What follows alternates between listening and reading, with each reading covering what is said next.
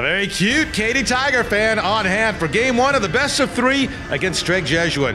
This is Katy's only hit of the game off pitcher Garrett Stratton. Parker Kidwell with the base hit to right center puts a runner on third. Then, same at bat, the wild pitch right here. Ryan George will score, and it's 1-0 Katy on top. Bottom one, Strake Jesuit has a runner on third, 2 outs. Cade Barron grounds to second, but Graham Laxton, great diving stop, and he gets the out, and that saves a run. Crusaders now, some nice defense. Reese Ruderman grounds to second. Chris Novak to Clay Richardson to Cade Barron, 4-6-3 double play. Story of the game, Crusaders pitcher Garrett Stratton, the strikeout.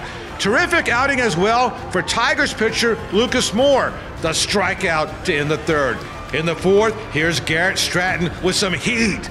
Strake scored 2 in the 6th on a 2-run double from Cade Barron. Stratton the one-hitter. Strake takes game one, 2-1.